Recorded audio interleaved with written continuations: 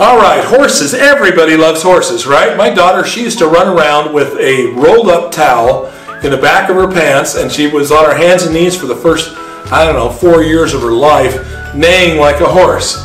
And her knees were always, the knees of her pants were always worn out because that's all she did. She loved being a horse, and I guess everybody loves horses. Well, we love horses too.